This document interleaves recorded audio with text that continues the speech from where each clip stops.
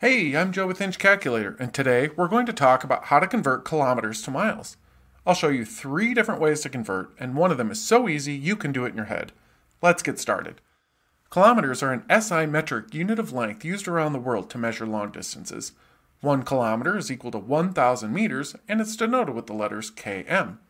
Miles are a US customary unit of measure equal to 5,280 feet. They're denoted with the letters mi. Alright. Let's go through the first method to convert kilometers to miles. The first part of this method is to find the conversion ratio. The conversion ratio is the rate of kilometers to miles, and it's important for doing the conversion. The conversion ratio for kilometers to miles is 0.621371, since there are 0.621371 miles in 1 kilometer.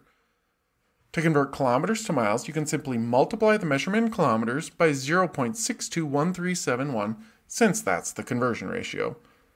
Unless you're an expert at doing complex multiplication in your head, you'll probably need a calculator for this method. Let's try an example to demonstrate how it works. Let's walk through how to convert 5 kilometers to miles. To get the answer, multiply the length in kilometers by 0.621371.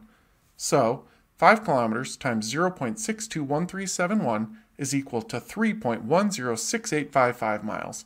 That conversion isn't too terribly difficult, but you'll need a calculator and you need to remember that conversion ratio to use it. There's a way to do the conversion from kilometers to miles that's much easier and doesn't require a calculator at all.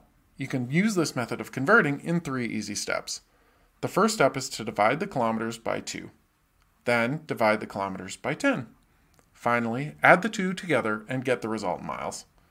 Let's try using this method to convert 5 kilometers to miles. Divide 5 by 2, which is equal to 2.5.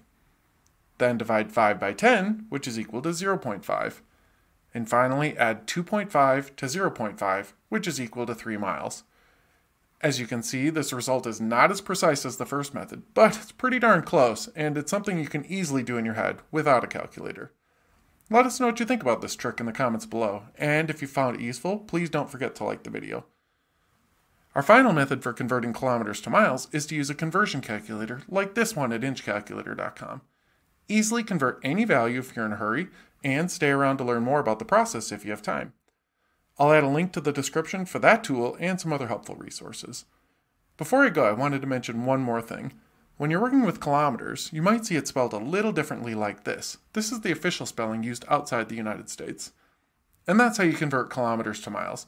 We hope this helped you out. Don't forget to like the video, and feel free to check out this other video on how to convert miles back to kilometers.